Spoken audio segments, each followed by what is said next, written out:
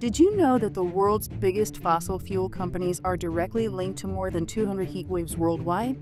A groundbreaking study published in Nature has revealed this shocking truth. Researchers analyzed 213 major heat waves from the year 2000 to 2023.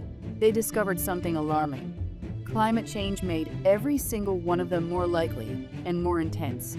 Out of those heat waves, 55 were found to be at least 10,000 times more likely because of climate change. Without fossil fuel emissions, these deadly events would have been virtually impossible. This is the first time scientists have directly linked emissions from individual companies, 180 fossil fuel and cement corporations, to specific heat waves. That's accountability on a whole new level.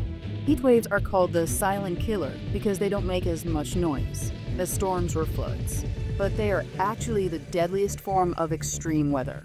They send thousands to hospitals with heat stroke, damage crops that millions rely on, and cause billions of dollars in economic losses. In Asia, the impacts are especially severe.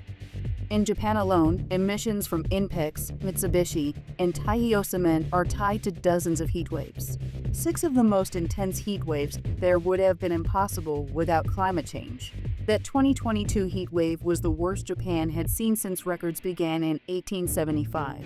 Hospitals were overwhelmed, electricity grids were pushed to the limit, and millions were urged to cut power use. And it's not just Japan.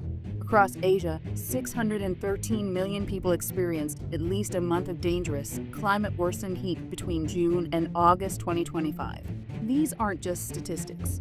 They represent real families losing loved ones, real farmers losing their harvests, and real communities struggling to survive. The science is clear.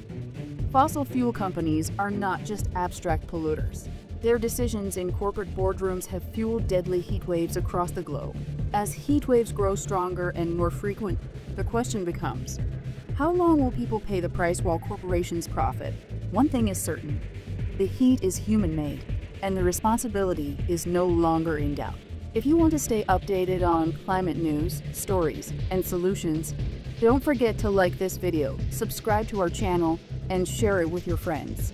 Together, we can demand change.